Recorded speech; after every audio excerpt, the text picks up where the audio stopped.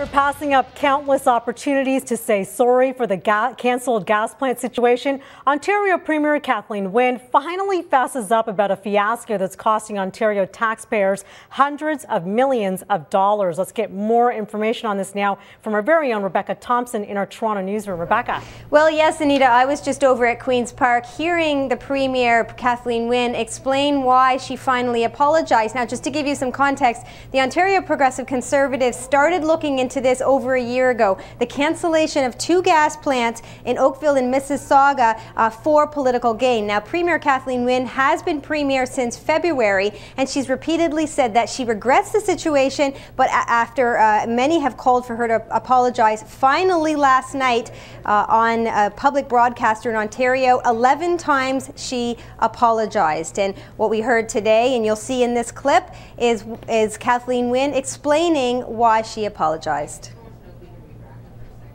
I was hearing that, that was fine, but there still needed to be my voice taking that extra piece of responsibility to apologize. What regret is slightly more distance from taking personal responsibility. I think that sorry and an apology takes a more personal responsibility. And what I said last night was that it's very important to me that the people of Ontario know me and that I know them.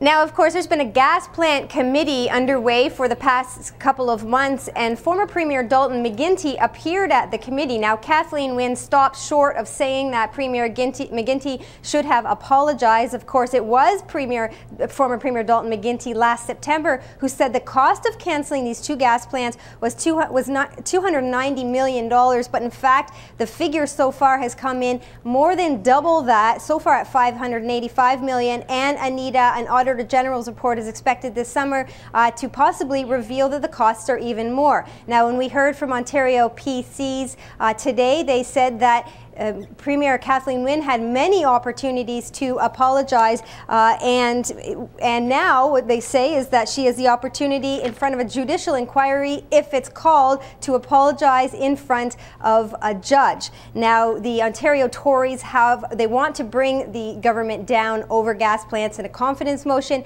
They're voting today at around 6 p.m. Of course, we'll be tuning in to see whether this confidence vote will actually happen on May 28th. So far, Anita, the NDP in Ontario have been very coy as to whether or not they're going to support this confidence motion and vote, but ultimately it will be up to the Ontario government to green light this vote to happen. What of course we do know in the next couple of weeks, which is important for viewers to know, is that there's going to be a confidence motion in Ontario over the budget. And what we're also going to watch in today, Kathleen Wynne and NDP leader Andrea Horwath at around 2:30 today will meet to discuss whether or not the NDP will support the minority Liberals in this upcoming confidence vote, and whether or not, Anita, the Liberals will agree to the NDP's growing list of demands. All right. So lots going on today. Absolutely. A lot going on indeed. Thanks so much for this, Rebecca. Thank you.